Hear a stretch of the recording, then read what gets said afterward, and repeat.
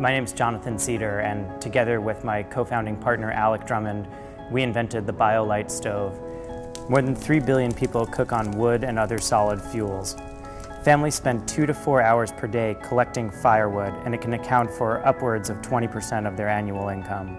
Most families who cook on wood also lack access to electricity, but a growing number of off-grid consumers are purchasing mobile phones, presenting a paradox for how you keep these things charged.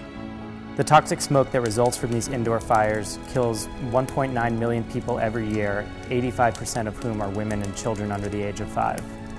Approximately 500 million households cook on open fires within their home. Each of these fires has a comparable global warming impact to an average American automobile.